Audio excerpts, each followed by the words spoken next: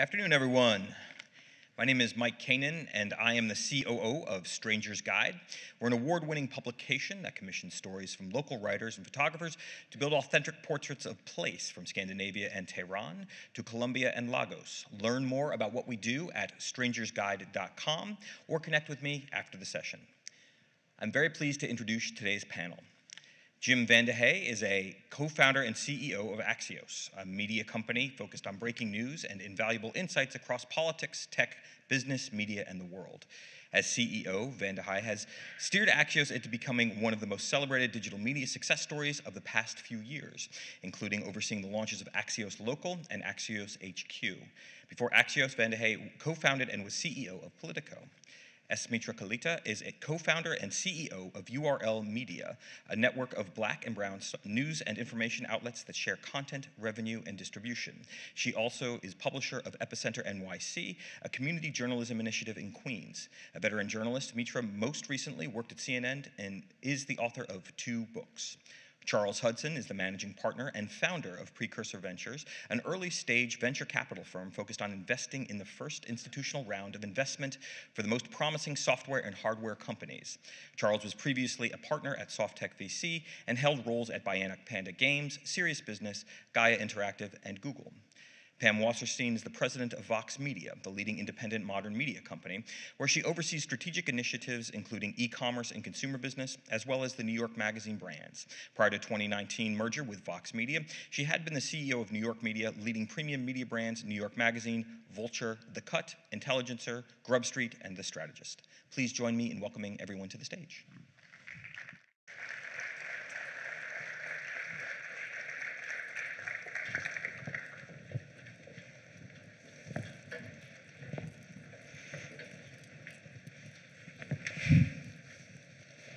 Hi, everyone. It's great to be with you. It's really great to be in person. This is my kind of early in the game here, but it's just been so wonderful to connect with so many of you. So connection is what we'll be doing as well today. 86% of Americans now get their news from digital media and digital sources, and the media industry has had to keep up with their consumption and innovate ways to sustainability and profitability like never before. So media companies have also had to reassess our own role to remain competitive in this increasingly competitive landscape. I usually approach moderation in moderation, and we'll try to do that today because for the challenges before us, I could not think of a better group to really dive into some of these issues. I do want to just mention that you can submit questions through the app. If that's glitchy for any reasons, I've been assured that we can have time for Q&A in the room, but we really do want to try to get to your questions through the app, which will be monitored, and then I'll be able to read them out loud and ask our panelists for their thoughts. So as promised, I really do just want to dive right in. I'm going to start, Jim, with you. To understand the title of what we're discussing, this new era of the digital media business, I'm wondering if you can tell us what we've left behind, where we are now, and where it's going. And you have to do that do this briefly, right? in bullet points, Jim. I mean, I think what we've left behind is, 15 years of experimentation, a lot of it probably misguided, but not for wrong reasons. I think people figured it out over the last 10 or 15 years. I think where we're at right now for the first time, so my background is we started Politico 15 years ago, started Axios 5 years ago, so we've kind of been in the middle of this storm. I'd say where we're at now is I love the trend that you have more and more journalists becoming founders, that you have more and more people who are serious about journalism finally trying to figure out the business side. For too long, it was just like they were separate, right? And I think it really hurt trying to figure out viable, durable, scalable media businesses. And where we're going from here, who the hell knows? I don't know. I do know that there's a thirst for high quality information. I know that there is, I think, kind of a movement that was at first subtle, now strong, of people wanting a cleaner, safer place to get their information than on social media. And I know that there's a lot of really good businesses being built that can serve a lot of these communities. There's still tough ones to figure out. We're trying to figure out local. People are trying to figure out accountability journalism at scale other than outside of Washington. But I'm more bullish today than I've been in the last 15 years about journalism. Can I just ask you a follow-up on that? You launched 2 companies. Politico was 2000, help me what year it was? 2007, just sold for more than $1 billion in this past fall. In launching each of those companies, kind of your framework of the editorial side versus the business side, what is one key difference in launching Politico versus launching Axios? Kind of the landscape then versus today.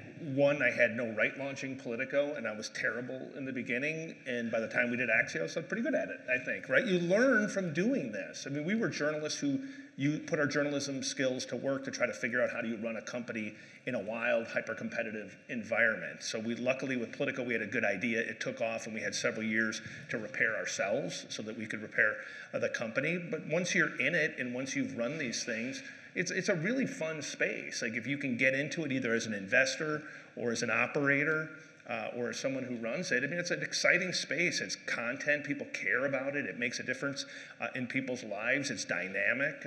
It's hard, but it's fun. Pam, I'm wondering if we can bring you into the conversation. So last week you announced a new leadership of Vox Media, and in reading kind of the list of folks who are group publishers and publishers, I was just struck that how quickly Vox has moved from being, a relatively flat digital organization into this matrixed media empire of a magazine, a website, and now with the addition of Group 9, a video powerhouse between Now This News and some of the other brands. So can you tell us about that evolution, and also how would you characterize your business model today? Yeah, empire is kind of a lofty descriptor, but I'm not sure I go that far. I run a newsletter in Queens, so it's an empire. I just want to be clear on my perspective. I describe our business model as we are focused on a diversified, sustainable business built around strong media brands and a multi-brand portfolio where there's connection around passionate audiences and real authority, and we monetize those brands and those audience relationships through a variety of means. And another lens on your earlier question too of like what's changed, I think some of those business opportunities, monetization opportunities have matured over the last, 5-10 years. And so something like digital subscriptions, for example, which had been nascent, that is now a significant opportunity for us and for other publishers too. Our podcast business is, audiences were there for a while and advertisers less so, and now not just direct response advertisers, but brand advertisers are really interested in reaching podcast audiences. For example, we're active on social platforms, and there too we're able to monetize, which was not always the case for publishers. So I think there's been this mix of maturation of the market opportunities. And for our company, as you said, we've grown quite a bit. We've grown through acquisition as well as organically. I came to the company through New York Magazine, which merged with Vox Media two years and a bit ago, just before the pandemic.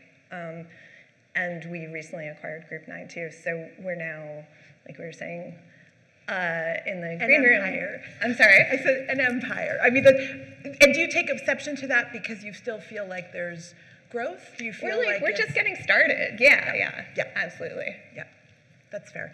And just one quick follow-up to what you were just characterizing. It feels like the pendulum kind of shifts wildly between the centralization. So for example, Group 9 and its video capabilities. Are you seeing that as an individual unit? Is that going to enhance capability across the suite of products that you just mentioned? How are you thinking about that? It's interesting.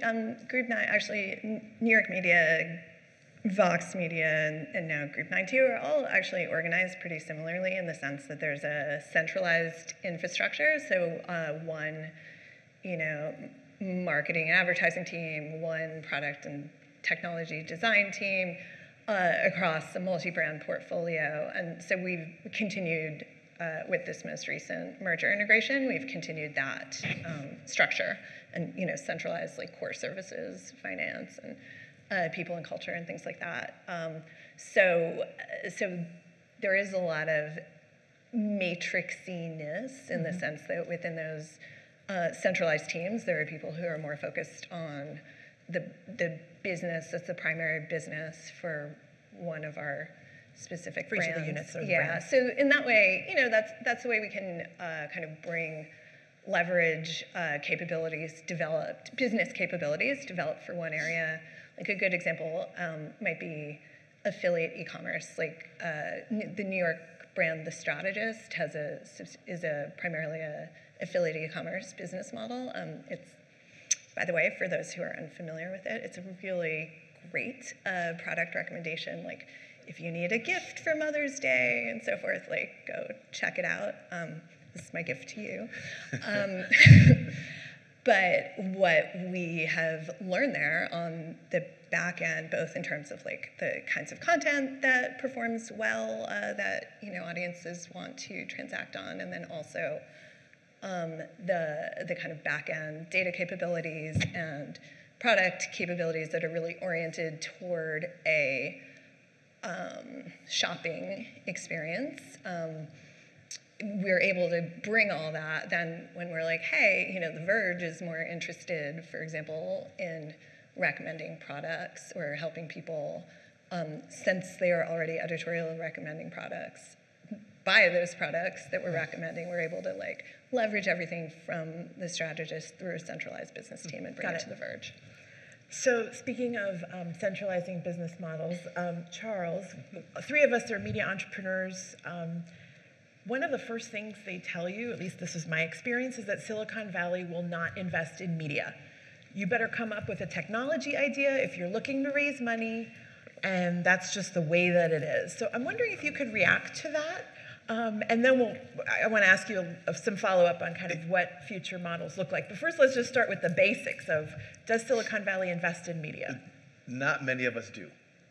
It's relatively rare. I think, as Jim said, these businesses are hard, but I'm personally passionate about them and will continue to invest in them for a long time. I think the most important thing to remember for venture capitalists, it's not our media business is good or bad in the absolute. It's relative to the other things I could invest in.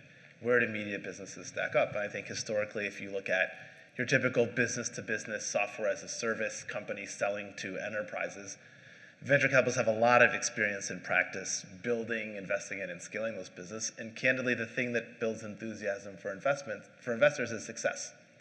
And if you think about it, there aren't that many really large-scaled media properties that have taken a lot of venture capital and have come out the other end successful. There's a handful from the most recent generation. We were first investors in The Athletic. We've been aggressive investors in The Juggernaut on more of the niche media side for South Asians. We've also invested in some of the tooling and infrastructure, but I can absolutely tell you the companies that we invest in that are building the tooling and tech for media get much more attention from VCs than the ones that are actually creating the content themselves. So the tool, and in the brands that you just mentioned, The Juggernaut and The Athletic among them, can you just take us through what attracted you? Was it a tool or technology, or was it something else? No, it was really audience insights.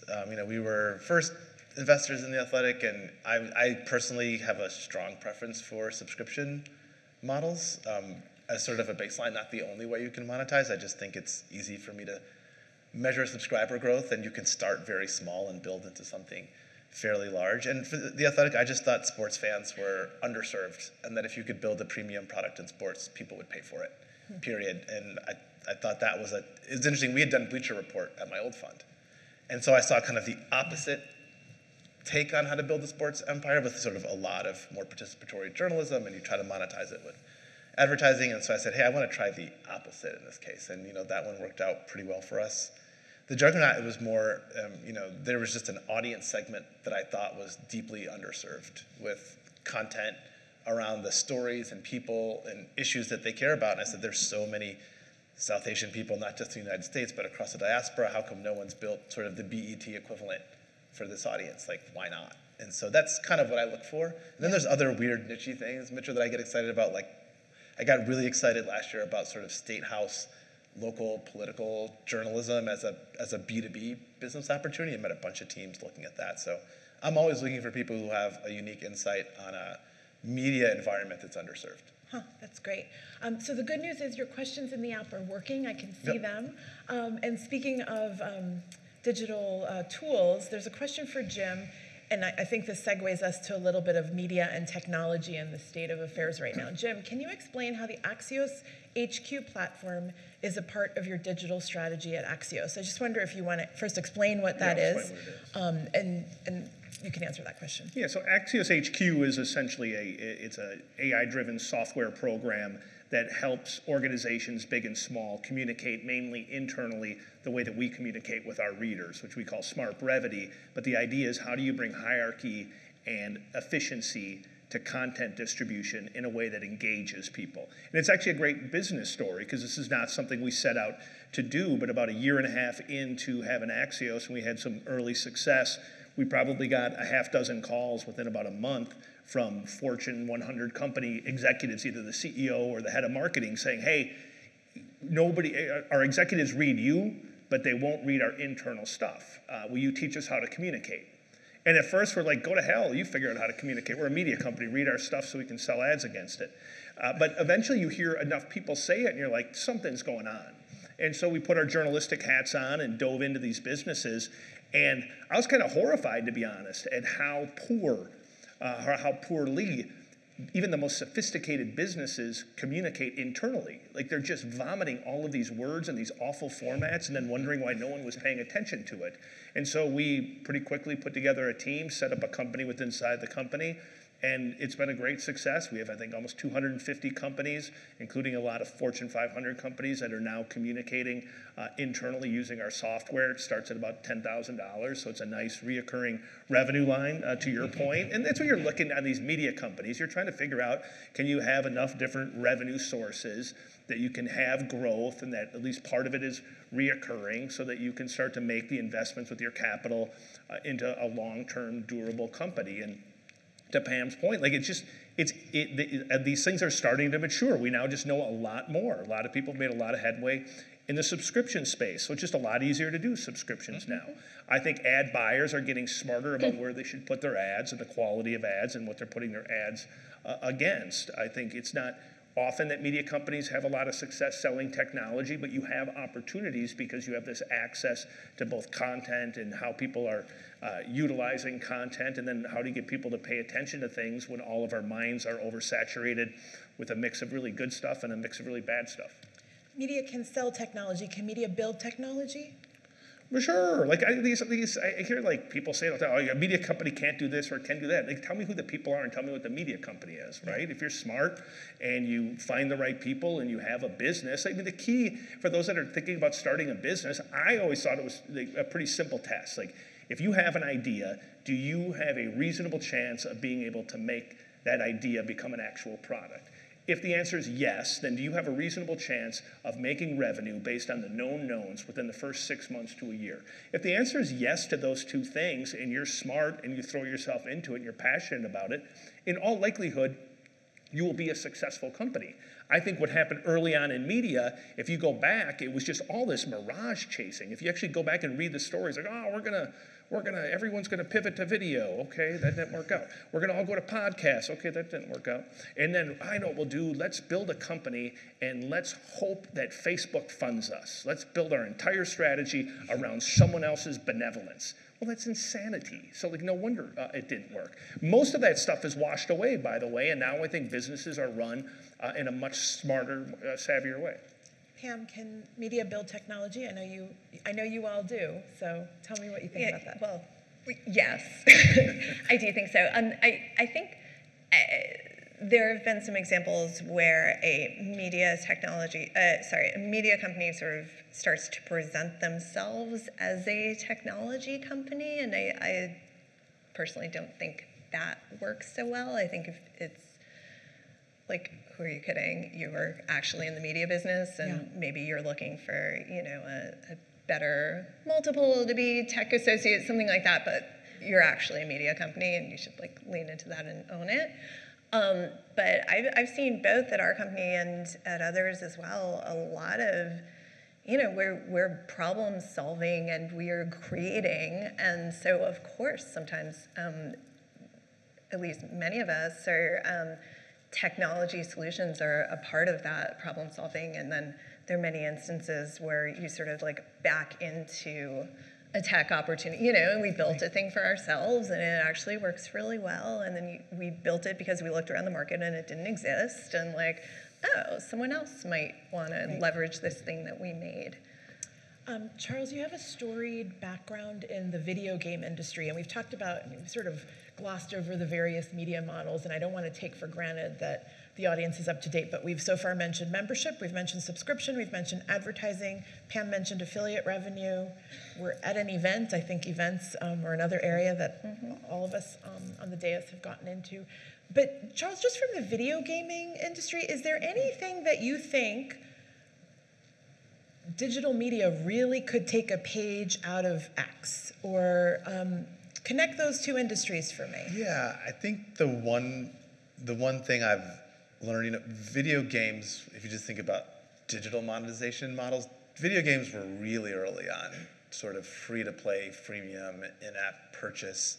And I think the things that video games kind of figured out early that I don't know that every media company figured out in sort of 1.0 is, if you can get people to care about and engage in your content, it's okay to let them consume a certain amount before you put a monetization offer in front of them. And I think some of the old paywall 1.0 stuff it felt kind of hacky in the sense that it's like, read this one article, now pay me $10. You're like, well, one article is not enough for me to figure out if this is something I want to pay for.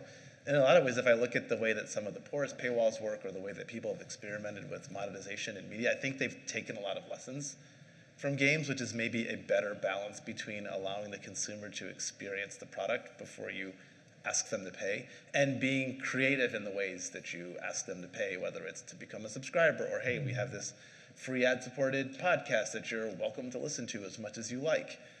Or we've got this membership model. And so I think games kind of figured this out. The thing I think media companies, by and large, haven't quite taken from games is, if you look at how most free digital games monetize, it's really your top 3 to 5% of people paying an almost unbounded amount of money. Like, for a typical game, your whales or your biggest players might be worth 1,000x what the average players were, and they capture those people in lots of ways. I'm only now beginning to see media companies think about, what can we offer that sort of top 5 to 10% of our subscribers that they would both value and pay for? Like, I'm an investor in this little tiny company that no one's heard of that's building online digital communities around sci-fi fandom. And they are doing some really interesting work around sort of a la Comic-Con and events. I'd argue for most media companies, events are kind of the way you end up monetizing that top tier, because of the price point, you can give people that in-person experience. I think we're just in the early days of digital media companies figuring out how to do that as well. There's a question from the audience from Steve McGarry. We make experiences for brands in the metaverse and focus on community-driven brands. What tools do you recommend for identifying community-driven brands? I just wondered if we could kind of pause and talk about brands, both the niche brands. Pam, you just rattled off a bunch of them that exist within the Vox umbrella, and what role the sub-brands play in the broader brand, how you're thinking about that. And then, Jim, I have a specific question on Axios and that, but I just wonder, Pam, if we could begin with you. Sure. Well, the word niche can sound small, and these are brands with audiences of tens of millions, so it's not exactly small in terms of audience, but they are specific. And I think in terms of building media brands, the specificity of what you're doing is really critical. Like, there's so much, especially in ad-supported model, like there's market pressure to grow and grow and grow, sometimes by expanding the kinds of content that you create. And one thing I like about our portfolio, which is multi-brand, is it kind of reduces that pressure. I think sometimes single digital brands that cover politics are like, oh God, we there's a lot of people getting attention from Google for doing like television recaps, and they kind of like edge closer and closer to those non-core areas. A little bit of discipline. The multi-brand model sort of enforces that discipline of like, okay, this brand, yeah, they are all about TV recaps, and that's great, and they're going to own that audience, and they're going to be the primary. If you are passionate about the White Lotus or something, like, you know that Vulture is where you can experience like all things White Lotus and go deep on that. And you don't need to go to, Vox.com to have that kind of experience. That when you create that kind of authority, then you earn that. Kind of goes back to the niche, I guess, audience, or the specific passion audience. That's how you, I think, build loyalty and build really the habits and behaviors that keep people coming back and back, and then you're able to monetize them through a variety of ways. So I want to pivot us a little bit from the niche and community brands to the personal brand. And Jim, how do you think about, at least from what I've observed, Axios in a relatively short amount of time has emerged as a strong brand, but your name Axios is still how you're entering local markets. It seems important. So talk about that. And then when you're hiring, are you looking at personal brands? Are you saying this person has 50,000 Twitter followers? I think that's where we need to go. I mean, two things about brands. Like, I think Pam and I are on the opposite side of the spectrum on this. Like, they have a huge portfolio of really good brands and have done well putting them all together. I'm a big believer in focusing on one name, one brand. That I think in a time where it's so hard to get people to feel an emotional connection and a psychic connection to your brand, I'd have a hard time doing that with a bunch of brands. Whereas with one brand, it really can start to stand for something. And so everything that we build under Axios would always be Axios. Well, within that brand, it's about recruiting talent. Like Sarah Fisher, who's our media writer, is here in the audience right now. And what we're looking for is not necessarily the number of Twitter followers that you have. What you're looking for is somebody who has true subject matter expertise, domain expertise, and then therefore probably has a pretty big following. For us, it might be a following of people who are really powerful in a given sector, or it might be a very large following. And what we want to do is create the best platform, almost like HBO did in the golden days, as being the best place for real talent, for real high-performing talent, and then put everything we can into giving them the promotion that we can so that they stick around and continue to do journalism with us on our platform. It's a different time, right? Like, you think about Pam's company, you have talent inside of a brand, right? So it's a lot of brand management. And there's no doubt that if you're a super talent right now, you have more options and more ability to make a hell of a lot more money than at any point in the history of journalism. It's almost become like sports. If you're a superstar, you're going to get an Aaron Rodgers type contract. If you're just a regular, pretty good offensive lineman, you're not getting that. You're just not. It's just the way it works. And by the way, I think that's great. I love that you have capitalism and market dynamics infusing all of journalism. And I think for those few journalists, and I don't think there's that many that can command that type of audience and that kind of attention, but for those, it's great. And for us, it's just, you've got to, there's questions here about how do you get audience trust and stuff like that. You've got to be true to what you say you are. We say we want to help you get smarter, faster on topics that matter. If we don't do that, if we don't deliver it, if it's not done in a safe, well-lit area, and we don't deliver the goods on a routine basis, you're just not going to come back to us, and then I'm not going to have any way to monetize or grow the company. Charles, what are your thoughts on this? Because on the one hand, the brands are an attractive investment, and they are also not scalable, I think. I mean, I don't know if I would agree they're not right, scalable. Good. I guess I'm wondering, well, if they go away, what becomes of the media brand? I'm thinking of it as a perhaps... I think most venture capital investors, most of us are not good at spotting brands. The truth is, I think most of us are better at spotting technology trends than if you gave us 5 products and said, which of these entrepreneurs is going to build the most important brand? I think there's a handful of people that are excellent at that. I'd say on average, most of my peers were not great at spotting that, which leads, I think, investors to be skeptical about brand. I just think about, I read Pro Rata every day. and I've been reading Dan Primack for like my entire career as a venture capitalist. And so I think there are people who have these, to Jim's point, who have these followings that you will follow them wherever they go because you trust them and they have authority. I think the Substack experiments and these things are really interesting because you're taking people who have tremendous writing talent, and you're also saying you also have to run a business in addition to writing. And some of them who are my friends have said, wow, this running a business thing sure is a lot more work and a lot harder than I thought. Maybe this isn't the right decision for me, and maybe the right decision is some balance, which is, you know, a home where the editorial, the tech, the payments, the infrastructure piece gets taken care of and I get to write, and maybe a little bit of like passion project writing on the side. But I think brands are really powerful, and I think in media you can create them pretty quickly. Like there's a bunch of people I think of as being fairly authoritative in creator economy, and that was not a word we used 2.5 years ago for the most part. So I think around these new, whether it's crypto, and I think every new topic, as an investor, I'm always trying to figure out who are the 3 or 4 most authoritative voices around this topic so I can follow them and get smart. There's a question from David Dodson. Where does news as a public service fit into digital media business models? Charles, I'm just wondering if we could stay with you. As an investor, does that feature into your thinking? It does in one really particular area, and that's local, where I have probably an irrational passion as a small venture capitalist for like trying to help address the just lack of high quality local news in many places. I think local news as a public service, as a part of democracy, is really important, and it's underfunded. I have not been successful at solving this problem yet, but it's something that I think is interesting to me, both as an economic opportunity, but also as like a part of our society that like needs to exist.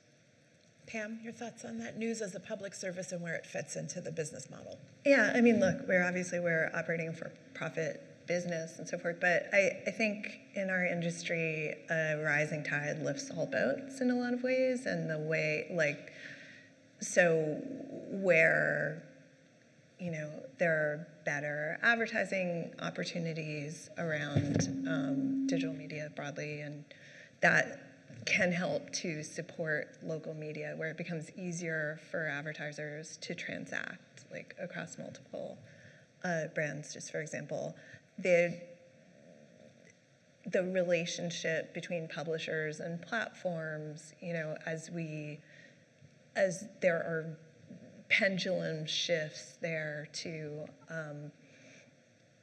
again, that those kinds of shifts, you know, support media across the board. And I think, like you mentioned, local news is obviously a really critical part of the information infrastructure for our society, but national news publications too, you know, it is expensive and challenging to do high quality journalism. And I think it's a bit on us, clearly. I'd love to see, you know, consumers pay more attention, and I do think they are increasingly. I think COVID has been, COVID and election and war, there's been these moments that are forcing people to pay attention to the value of the social value of fact-based journalism. But it's on us probably to help educate audiences on what the difference is. So it's interesting, at the end of the day, like while we are a for-profit business, I think we do individually and collectively think about the social impact of what we do and take that really, really seriously. Jim, your thoughts on this question? Again, I'll just repeat it. David Dodson, where does news as a public service model fit into digital media business models? It is the model. Like, I don't think public service, I think really good high quality journalism is a massive public service, particularly if you can make it available at scale for free, which thankfully we've been able to do, and hopefully we'll continue to be able to do that. I think if you don't have great high quality content, whether it's at the local level, at the national level, bad things happen. You've seen it. There's a lot of shit out there that people are reading. And if you can direct them to high quality content, particularly at a time where they're struggling to try to figure out how to navigate the complexities of this world, I can't think of a better public service. I think it's the reason people probably come to work for us and stay working for us. I think it's why people get into journalism to begin with. Like, you put aside the superstar journalists, it's not like you're making a ton of money. You go to Wall Street if you want to make money, right? Or go into healthcare, something where there's just a higher salary cap. If you get into journalism, you tend to get into it because you feel a calling to help either hold people accountable or help inform people. That, to me, is a great public service. It's why I love the media space. I think we have the most interesting space in the world. I think people like journalists for the most part in terms of talking to them because they tend to be wired into different subjects and people want to know. And the good thing over the last year is I think our country lost its frickin' mind, right? During the Trump years in terms of just consuming so much politics, just like an absurd amount. And this is coming from a guy who started Politico, and I think you guys consume too much politics. But over the last year, we've seen that change. The most heartening thing was over the last 2 weeks, the surge in traffic around the most nuanced topics about what's happening around the world, particularly with the war in Ukraine, is just, it is awesome. It is just, people, students, old people, young people, just taking interest in topics and seeing traffic that a lot of companies haven't seen since the Trump years. And I think if people could take advantage of what I think is information nirvana, there's more good information than any point of humanity. If we could just figure out how to filter out the garbage, I think all of us are going to be better off. So if people can find news sources that do that, that's a great public service. All of us on the stage run for-profit ventures. I think we're really upfront about that. What, Jim, do you make of the surge in nonprofit news models? Do you see that as a good thing? Do you wish that there was more innovation in the for-profit space? God bless anybody who's putting money against high-quality content. If you're doing it as a not-for-profit, great. The only thing I would ask yourself is are you putting money into something that can solve these problems in a durable, scalable way? I think often people, my experience in the not-for-profit world, even outside of media, is they're not always putting the capital to places that can last forever. And I think we have really big societal problems that journalism can help fix, particularly at the local level, which is why I love the investing that you do. And so the more the merrier, but I want to see more people on the for-profit side because I think there's just something about a for-profit company that does unleash an animal spirit that makes you competitive, makes you think about every dollar you spend, makes you think about it outlasting yourself, that is really good. But right now, the more money we can pour into really high-quality experimentation, the better that public service will be. I just want to stay with you on that local. Axios is entering, is it 25 cities? Yeah. Some with an aggregation model, right? So you're relying on local news outlets and you are using your bullet point brevity model to then deliver that news to other people. Do you feel like you owe it to local outlets to keep them in business somehow, to support their original journalism that you all then rely upon for your delivery? What do you make of that? One, I would take issue with the way you sort of describe local. Like, we hire in every market that we've gone into, we're able to hire 2 or 3 of the best reporters, start with a daily newsletter to start to create a habit, and we've done phenomenal original reporting in almost every market and having a real effect, even with small teams, which shows if you have really smart journalists, give them the right tools, they can do great things at scale. What we tell people when we come into different cities, we're in 25, my hope is we'll be in 100 over the next couple of years, is we come in peace. Like, I like competition. I want competition. The more the merrier. And when we do direct somebody to great journalism that someone else is doing, hopefully they get traffic from it. Hopefully they get subscriptions from it. I think a healthy market should have multiple participants. And I would love to see more people getting funding so they can jump into these local markets, because I do think that competition is good for the soul. I really do. It's what helps us create really good products. I think it's why Pam and others who've been in this now for a while and had different brands have really started to figure it out, because we were competitive with each other, because we can learn from each other. And I think the challenge for local news outlets, to be honest, is if you're running a newspaper, most of your readers are 60, 65, they're going to be dead at some point soon. And they're stuck because they're making a lot of money off the newspaper and they want to make the transition. I think the ones that make the transition smartly will do fine. I think the ones that won't die. That's markets. Charles, when we were backstage before Jim joined us, I said, do you guys invest in Axios? You said no, but I love them. And I want you to just take us through, I asked you a version of this before. Why did you say that, right? What is it about the company that kind of prompted that response from you, unprompted? And then what metrics are you using to say this is a successful business? This is where I want to go. I just think it's a really well done media property. It delivers on its value prop. I read Sarah's news. I read several. I read the health one. I read Peretta.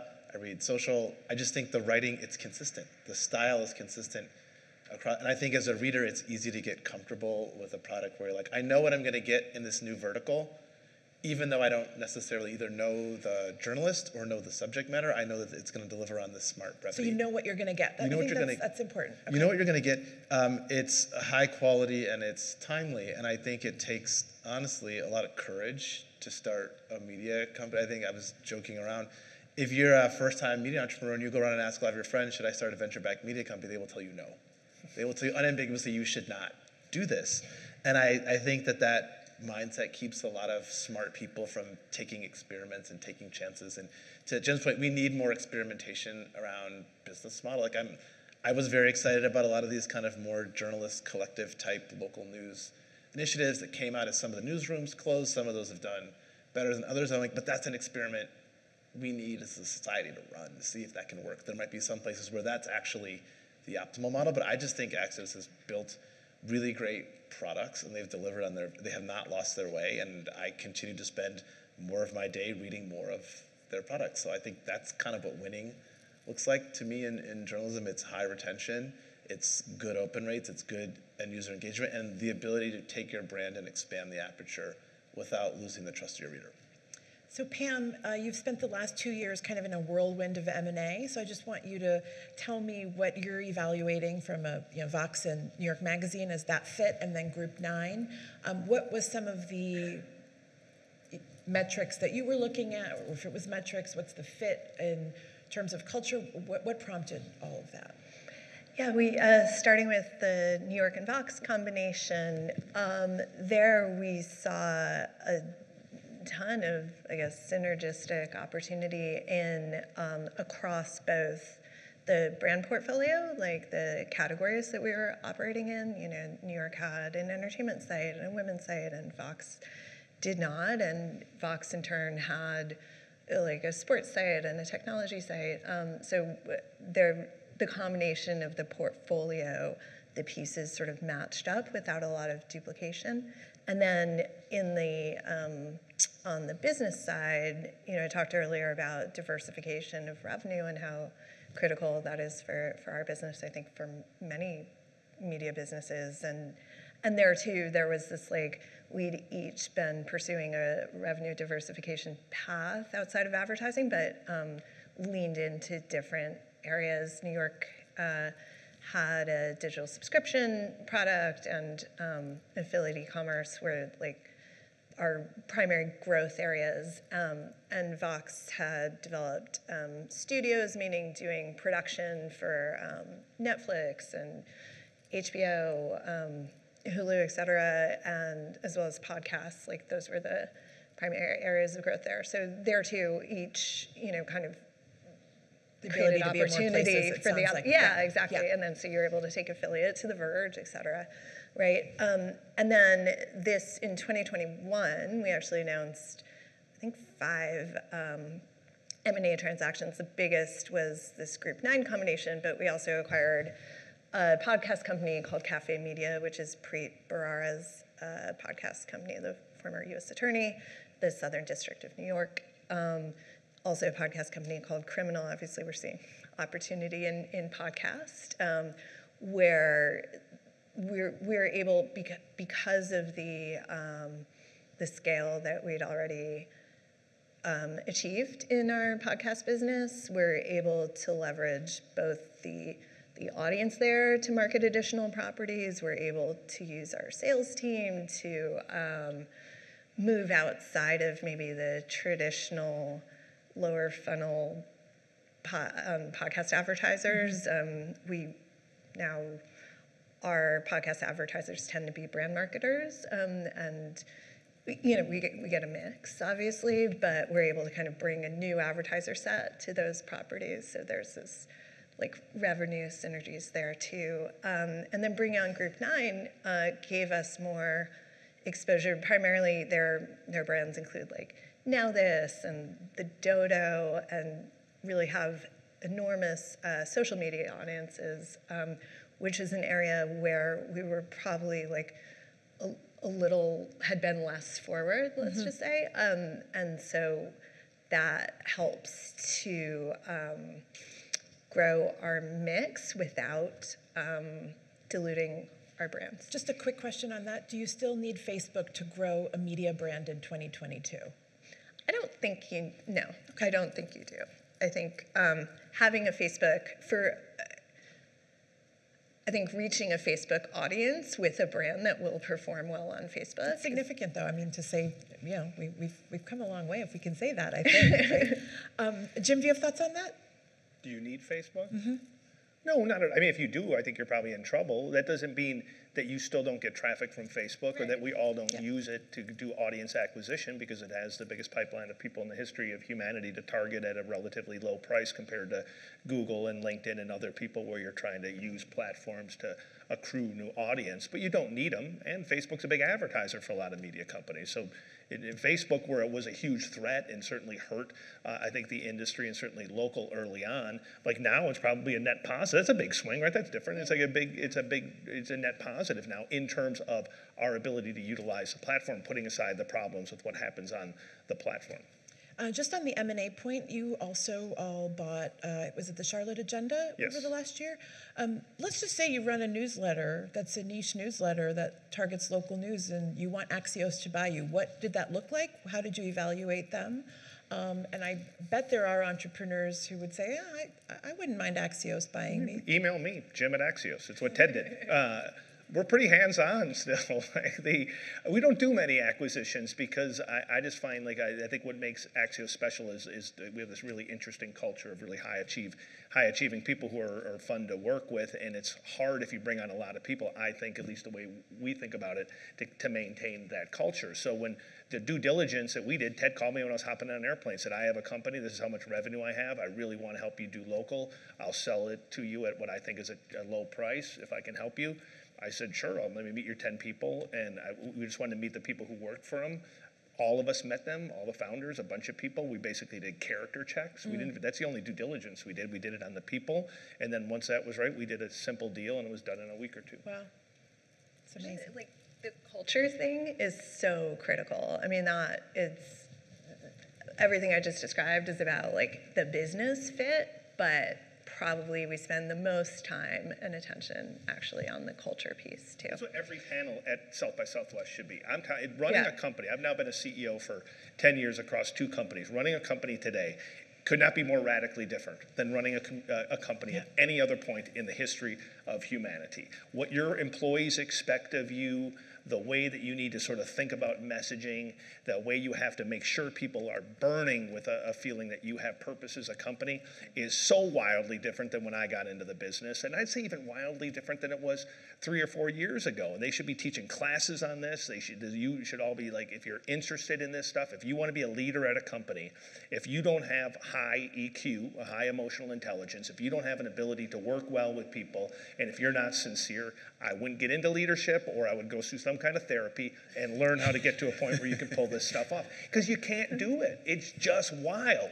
And I think good. Like, a lot of people would roll their eyes and, these entitled young people, and they all think they should be CEO.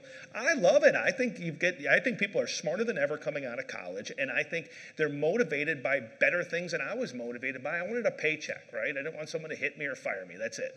And now kids come in and they're like, I want to take over the world, and I want to stand for something big, and I want to get to know the heart of this company, and I want it to be transparent. I love that. but you damn well better understand how to put together a culture that can do that, and you better be true to your heart. Like if I say I'm transparent or I'm sincere or I do the right thing when bad things happen, if I just say that but don't do it, I'm going to get ousted or you're going to quit my company. So you really have to start to think about these things. And that means that things, you've got to really start to get to know yourself in a different way. I think you have to think about philosophy. You have to understand how different people react. How do you make people who come from different worlds and from different ages, from different regions, from different races, different religions, and get them to all work together in harmony and synchronicity while also moving as fast as hell. I just think that was different. You could just move, you could throw money at people 5 or 10 years ago and upside, and that would move them. That's just not enough, not in most spaces. It's the number one thing I talk to the founders we work with about.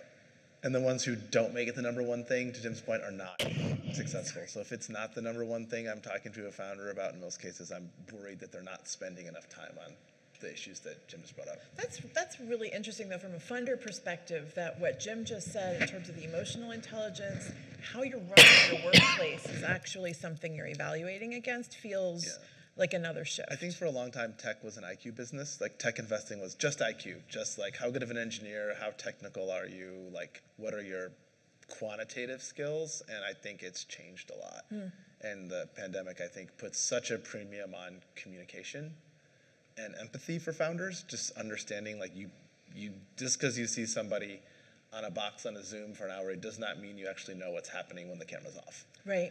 And it's a big deal. And I think in digital media, we often take the purpose piece for granted just because if you're in journalism, and I think the communication of that, Jim, that you reflected on is really important, constant communication on that. We have a few more questions. We have under 10 minutes, so I'm going to try to go through as many of these as we can. Can we double click on monetizing from your most engaged fans?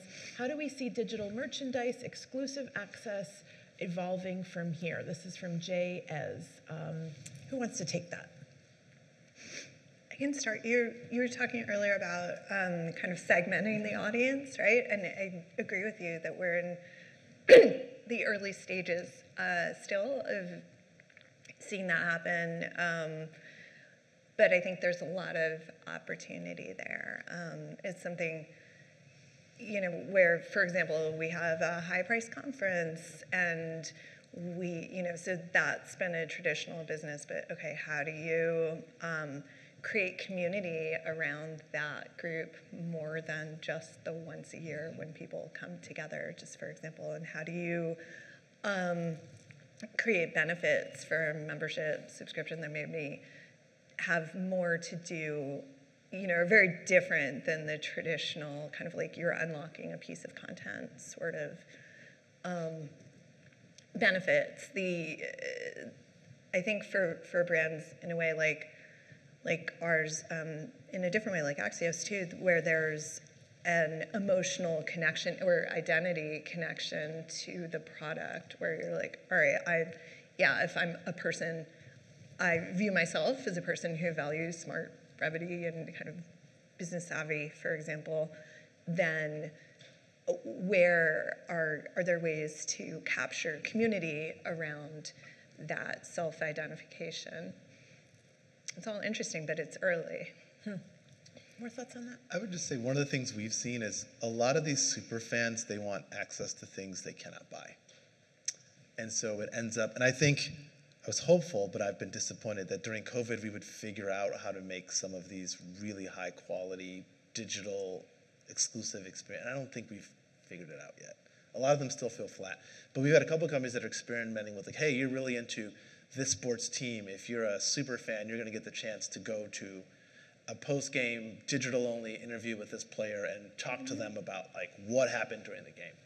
And so there's a lot of things I see in physical. I'm like, you could recreate that in a clever, well-executed digital way and give fans the same, whatever it is, the same kind of exclusive access. And so most of the interesting experiences I'm seeing are more, how do you create these intimate experiences for people with the people they care about, admire, look up to, are passionate fans of, as opposed to things like, subscriber-only merch or like physical items.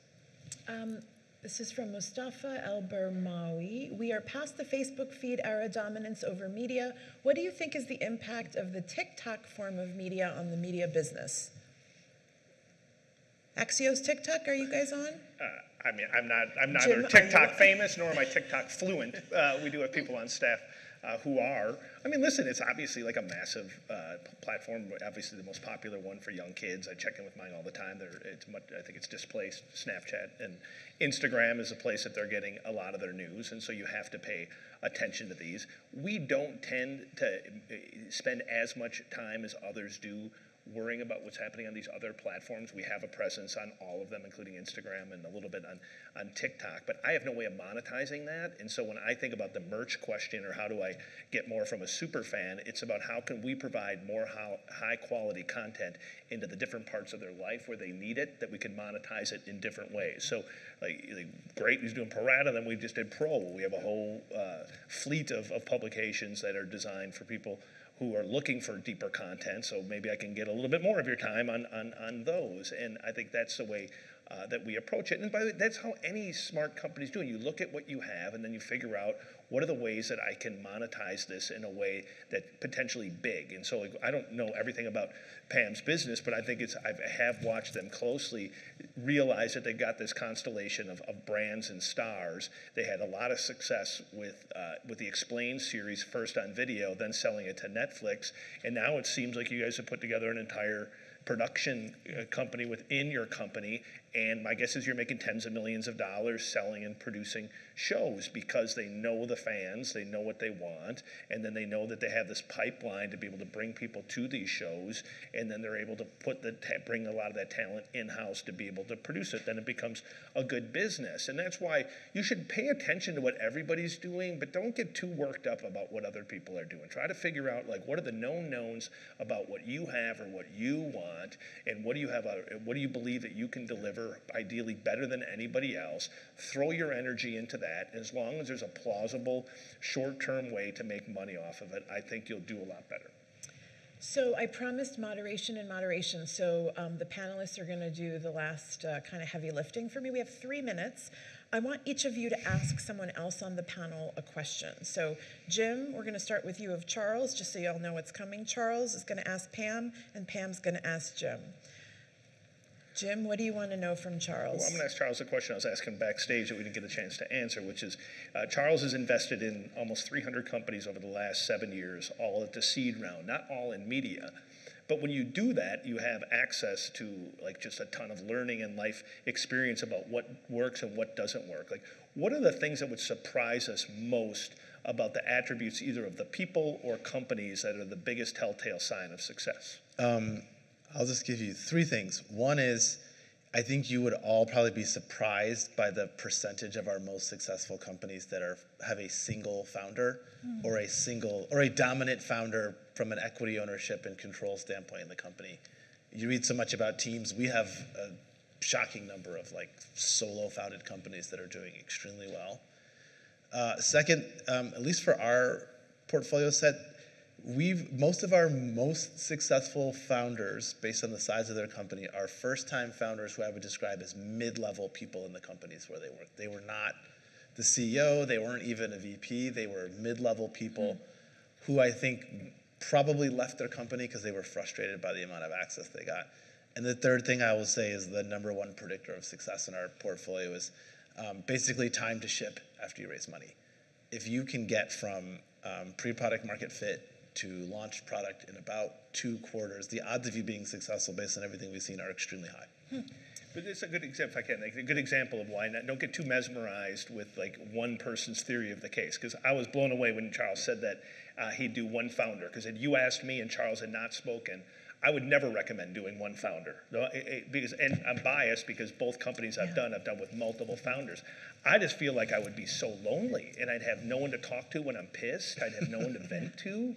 I'd have no one to have my back when things are going poorly. And yet Charles says that most of his most successful companies are single founders. So it's like take inputs from everybody, but take it with a grain of salt. Charles to Pam. Quick one for Pam. How on earth do you think about resource allocation across brands with so many properties that are probably going through development, growth? Like, how do you just is there a framework you have for thinking about that? Yes, I'd say it's a flexible framework, but there is a framework, which has to do with like where, starting with the brand first, I suppose, and what the opportunities are, and then what's new growth opportunities versus kind of like organic maintenance. So that's, and where we see business opportunity will like, again, I referred to, for example, The Verge moving into affiliate e-commerce earlier. So that's an example of we're like, all right, we're going to put a stake in the ground, build out affiliate.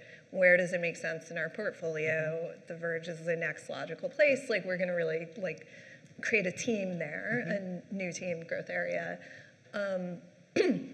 But it can, you know, I think from a management perspective, then going back to like culture and communication and so forth, being as transparent as possible about the choices that are made is really, really critical because without that kind of context for teams, then, you know, you get into like, oh, why do they have this thing? And I didn't get the thing. And you just want to, everything functions more harmoniously and ultimately better, the results are better the more people are in lockstep around like, okay, I understand why that thing happened.